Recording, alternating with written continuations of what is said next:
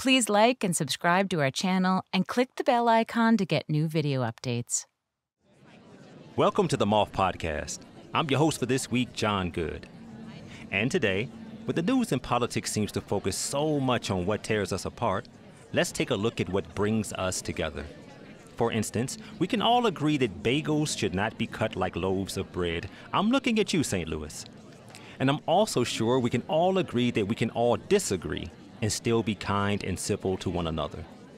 Our story on this episode is from Kathi Kinnear Hill. Kathi told this at a main stage show in Jackson Hole, Wyoming, where the theme of the night was a more perfect union. Here's Kathi, live at the Moth. It was Kansas City, Kansas, the year 2012. And it was the re-election campaign for President Barack Obama. I was working it. And one wonderful day, I walked into the office, and I'm not gonna lie, I was thrilled to find out that we were gonna Skype with the president.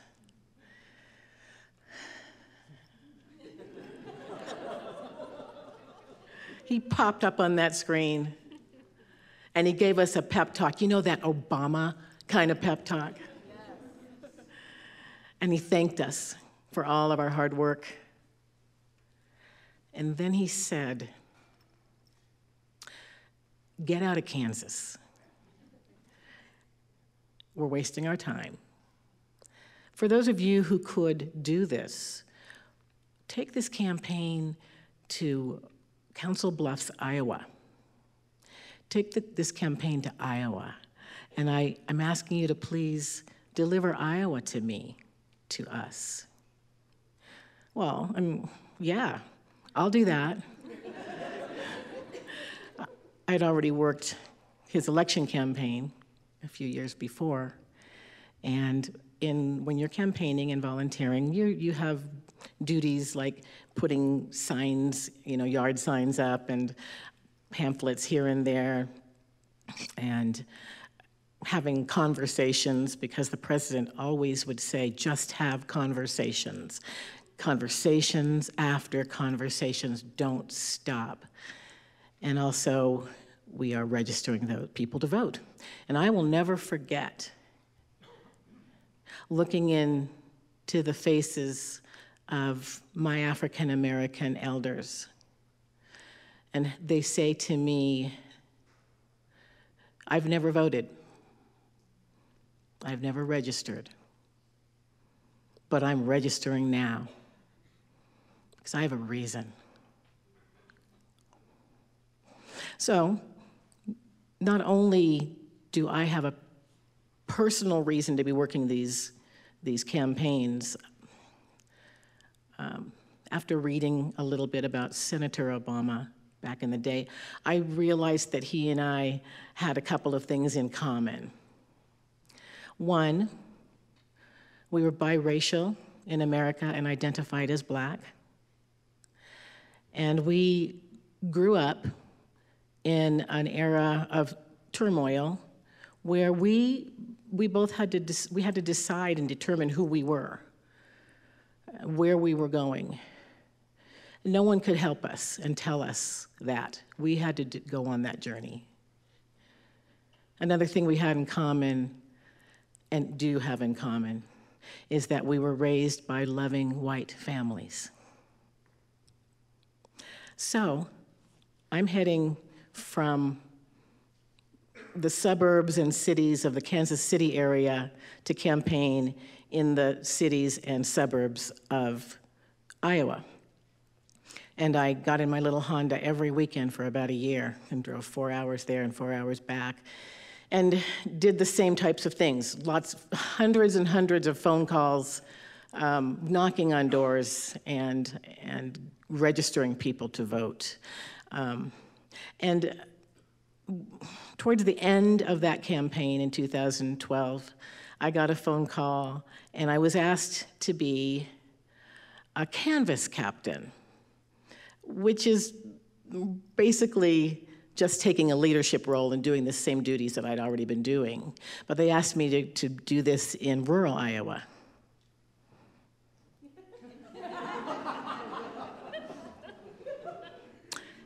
So, being that committed person that I am,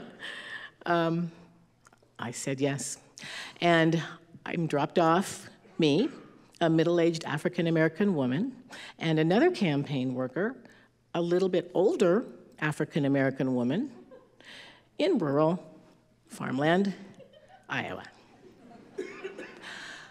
So we walked into this little teeny campaign office, and we got our little clipboards and our pens and all of our papers and put our little buttons on, our little Obama hat, and we're gonna go register people to vote. So we did, and we walked out of that door, and Rita, my partner in campaigning, is one of the strongest and most amazing women I've ever met, a retired school teacher. So I looked up to her, and I looked over at her, and I said, we're gonna do this, right? And she said, I am fired up and ready to go. Aren't you? I'm fired up and ready to go. Let's go. And I said, well then, yeah, I'm fired up and ready to go too. So we're walking down a farm road, and our first stop was a trailer park. And as we were approaching the gate to open it, we looked up, and there was a man, a big old redneck man with a big old rifle. And before we could open that gate, he looked at us and he said, I didn't vote for your nigger last time, and I ain't voting for your nigger this time. Now you girls better turn around and get. And we did. And again, I looked at Rita and said, you know, we don't have to do this. And she said, oh, I'm more fired up and ready to go. Let's go. So we did, and we knocked on doors, and we knocked on doors, and we rang doorbells. Nobody on that day was ever that horrible to us. We had people, of course, closing the door in our faces, just saying, no thank you. And then, of course, you've got the ones that you knock on their door and you can see the curtain open and then close. And we're like, yeah, we know you're there. But we didn't stop us. We kept walking. And then we get to a farm, and we're walking down this long gravel driveway. And approaching us is the farmer who owns that land. And he looks at us, and he says, no, I see what you're selling, and I'm not buying.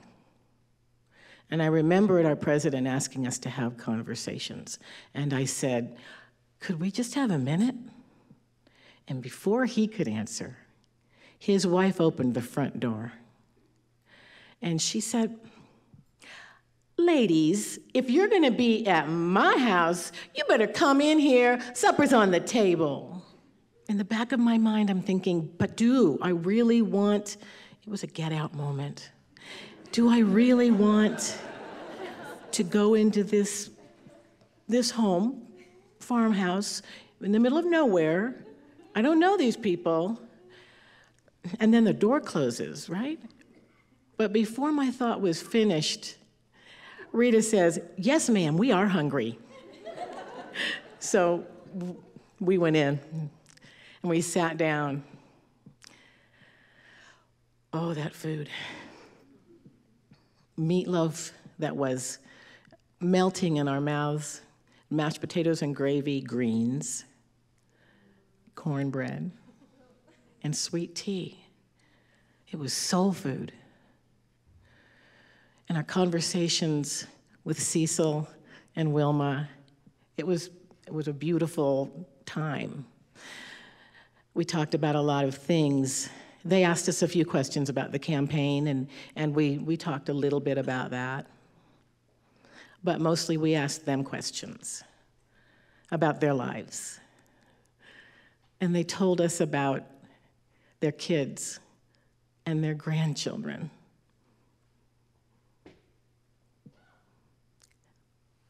They literally breathed for those grandbabies. They lived for those grandbabies. And then they told us about the church down the way where they got married. And before we knew it, it was time to go.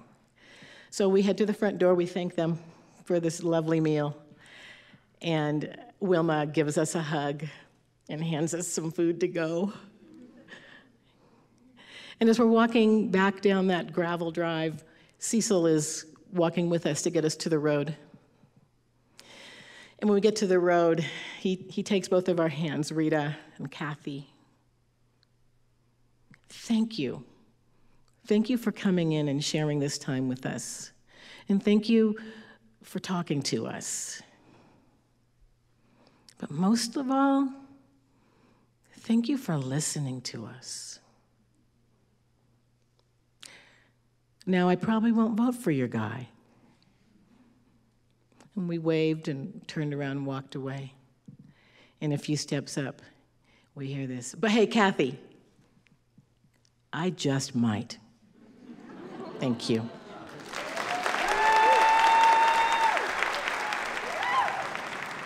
That was Kathi Kinnear Hill. Kathi grew up in Portland and moved to the Kansas City area after marrying her husband, Dennis Hill. Her dad was a professor at Lewis and Clark College, and her mom taught at Martin Luther King Jr. School, where Kathi is now an instructional assistant to a class of kindergartners. And these days, Kathi and Dennis are both enjoying newfound grandparenthood. Congratulations, Kathi and Dennis. We asked Kathi how she reflects on her past experience campaigning now, especially during this divisive time in our country. As I knocked on the doors of urban high-rises and entered the fenced enclaves of rural sheep ranches, I was ready for anything. It's impossible to be surprised as a Black person in America. You know, maybe those negative responses toward me and my fellow campaign community left a scar. But the hospitality of the many caring people left larger marks. You know, those marks are now a part of my spirit and my heart.